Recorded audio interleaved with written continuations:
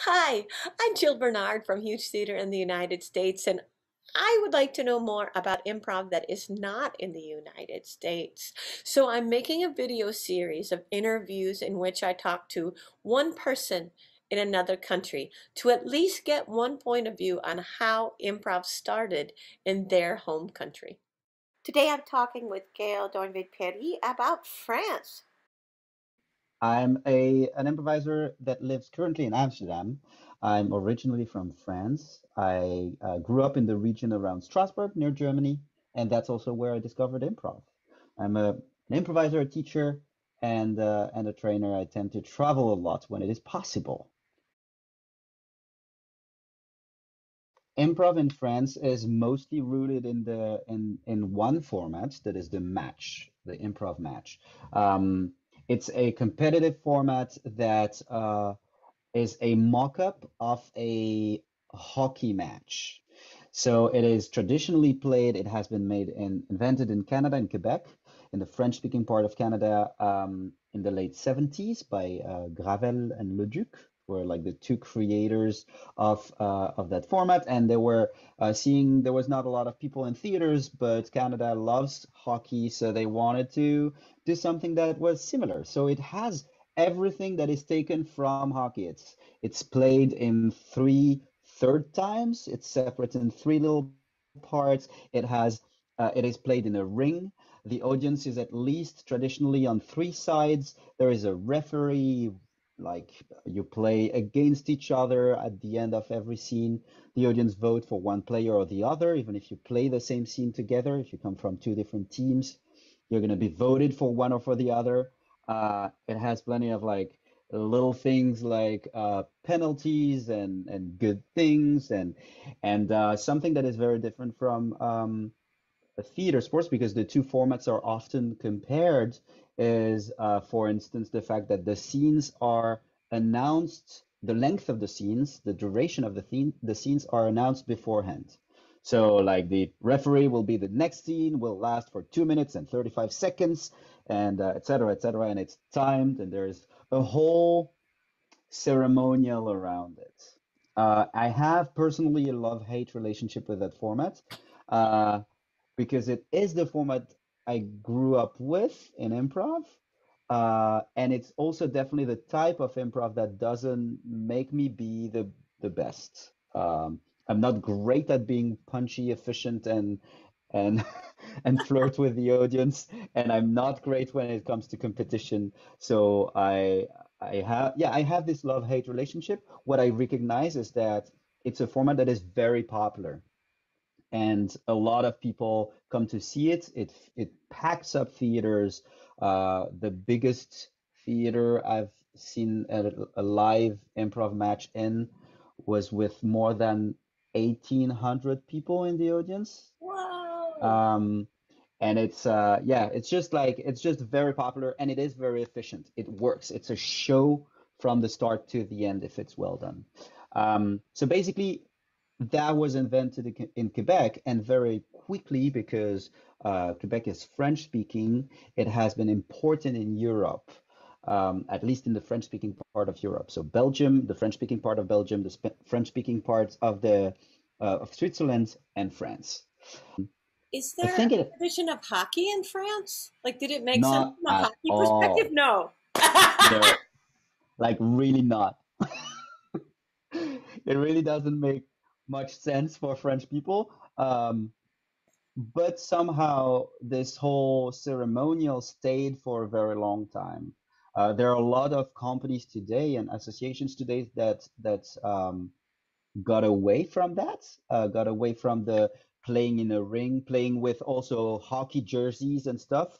This traditional match, you play in a full hockey mock type of thing. Um, but but somehow it was so colorful and strict in the same time that it got adopted very quickly. I think it's mostly acting students that started to do that. We have a very little relationship between stand-up and improv in France. It's much more improv is a is a place where you will find a lot of students of all kinds, like I guess anywhere. Um, but people that want to professionalize in that are mostly actors, either from scripted or that are just studying to be actors, actors that want to do taped films and movies and stuff like that.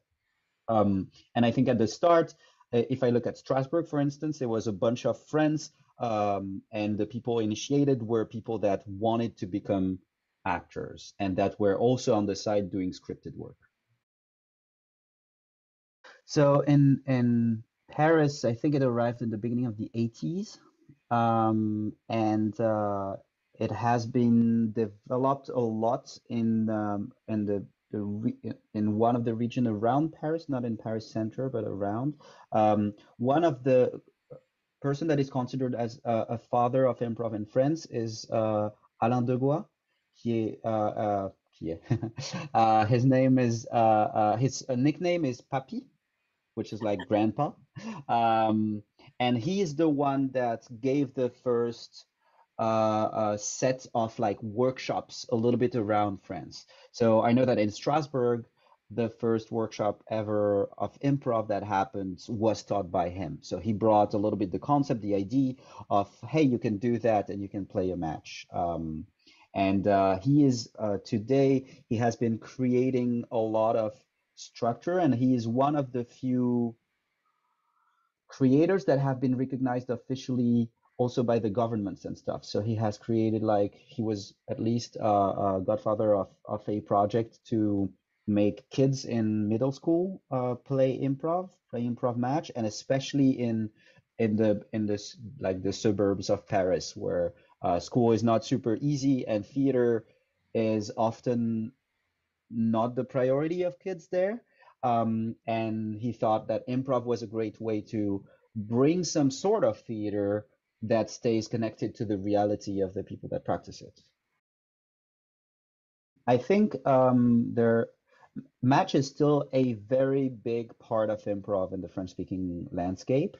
Um, the thing that happened, one, it's a paradox, but one big I think one big corner at some point that happened is that in the I think at the end of the 90s or beginning of the 2000s, there has been a big a big wave of trials intended by the families of the founders of the match in Quebec to try to make people pay the license and not use the name of the match and the concept of the match, and that has led to some associations and companies being willing to pay to continue to play in that format, but it was pretty expensive.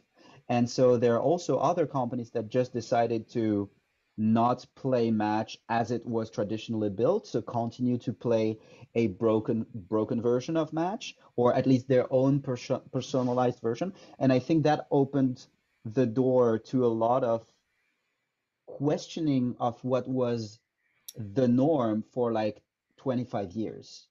Um, and some of the questioning has been on like, are all the rules still making sense? Is the strictness of the match at the service of the show? Is the fact that we now have someone that will count down for the end of your scene, five, four, three, two, one, and whistle, even if you're in the middle of a sentence, still making sense? And there are pros and cons in both, to be fair. Um, but I think it has been a big change for a lot of associations because suddenly people were not just following the rules anymore, but needed to think about the rules and which ones they wanted to apply. I think in Strasbourg it has been a big. So the association in Strasbourg is one of the oldest in France. It has been founded in the very beginning of the 90s, and it's a big association. The Match Association in Strasbourg is a very big association. They produce something like 50 shows a year. It's completely voluntarily run. There is no professionals in there, but it's like 50 shows a year. Half of the shows are in a venue that has 200 seats and that is sold out all the time. Their big shows are in a bigger room that has like 500 or 600 seats. And that association has been leading a little bit the changes in the match landscape. And one of the reasons why they have done that is also because they were part, and they're still part of the Mondial d'improvisation. So it's like a tournament that happens every year that is bringing together Quebec, like the great countries of Quebec, um, the French-speaking part of Belgium, the French-speaking part of Switzerland, France, and Italy for a little bit now. And it happens every 4 years in one of the founder countries. So once every 4 years, it's in Strasbourg, but it also brings people to travel to each other and have a lot of like, ooh, we've been to that festival now for 10 days playing in Quebec, and we've seen other shows and other types of playing. What can we bring and what can we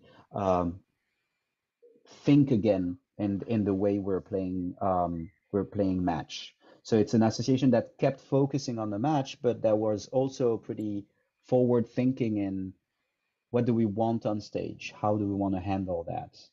And I think that was nice. I think talking to you, I get a feeling that most of the great French improvisers that we know, if you walk it back far enough, they probably got their start in match or in match adjacent. That is almost for sure. Yeah. Like I don't know, like there is not a lot of French speakers traveling in the English speaking world, but all the ones I know come from Match. So the Match is a format that is extremely demanding. It is requiring from people to touch to a little bit of everything because the referee is the one designing the match and deciding what will be in there. And I've seen matches that would start with like the next scene will be a solo, one person per team, and we will see a monologue in the style of Shakespeare for 8 minutes per team.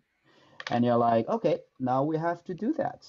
And it's easy to there are plenty of shows, but I guess like everywhere that do not really try to do whatever genre or whatever restriction they have, but the format itself, if you want to play it well, you need to really try hard, and that makes you as a player, I think, touch to a lot of different things.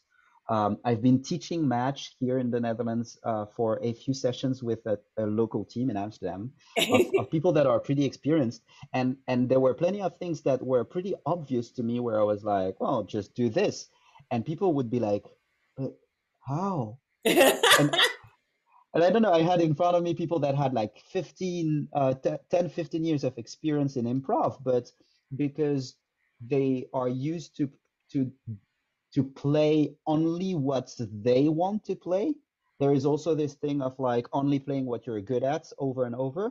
And in match, I think you have at least the opportunity. It's not true for everyone because you can always like sneak your way in, but you at least have the opportunity to explore things that are new constantly and to try to improve in that. And that's, I think, a very nice thing. And the second thing that that is completely meta, but I think improv in France is a big mess of it's amateur as hell in so many ways, and people don't know yet the difference between the amateur group and the professional groups and how, like, basically it would be like seeing a football match, but you don't know if you go see like the team of Brunswickersheim that is playing on Sunday afternoon, or if you go see a match from the World Right. Cup. Oh. Um, and but even though it's a big mess, it is um, it is taken seriously most of the time, and it is not inconceivable for an amateur group to have an ambitious show where they're like, let's rent this room where we have 300 seats, and you know what? We're gonna fill it in. And I like that attitude of get going.